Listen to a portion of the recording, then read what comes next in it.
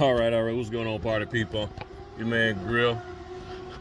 Loud motorcycles all over the place. I'm up here in Norfolk, just waiting on a customer to get here. I actually wound up coming here a little early, so I called her and she's like, "You remember you said 4:30?" I was like, "You know what? You're right.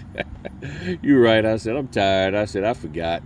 I just knew I was over here." So came on over here. I'm sitting in the back of the car and I'm just chilling. Nice quiet neighborhood. I like it. Got a lot of shade and everything. So just wanted to say thanks again for everybody tuning in last night for the live, the notaries versus signing agents.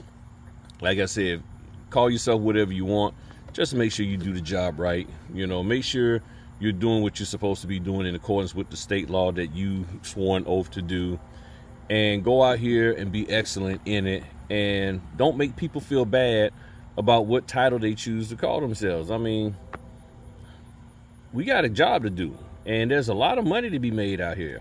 I mean, I had 4 signings a day. Or was it 3? I don't forgot, but I had a lot. Okay, I had at least 3. Yeah, 3. I'm sorry, 3 signings a day, and I got one tomorrow that's going to be a Ron. You know, so a couple of direct clients called me up at the last minute. Like I always say, the number one way to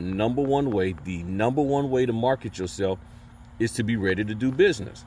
And I get a phone call and they say, "Can you make this happen?"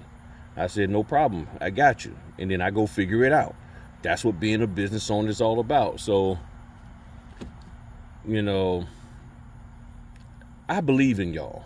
I just need you to believe in yourself and then go execute that belief.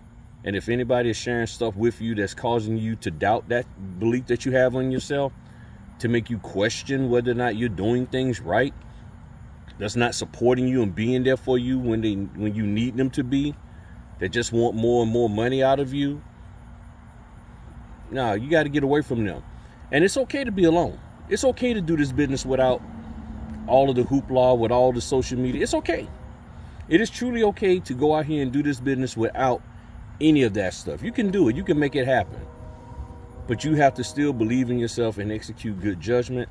And I'm telling you, you'll be fine. So I just wanted to share that with y'all. I'm about to just continue to sit here and wait, chill out, get some breeze, let a little bit. I got a little bit of sun hitting me on the arm, get that vitamin D in me, and then go home and chill with the family and all that good stuff and all that. And see, what's also cool is that this appointment that's supposed to be we could reconfirm for 4:30. It was supposed to have been originally at 8 p.m. and she called and said she wanted to do it earlier. So I don't have a problem sitting out here waiting about 10-15 minutes for her to get here and all that. I don't even know what time it is now. It's probably close to 4 o'clock. I mean, it's 4:10 and all that good stuff. So y'all have a good one.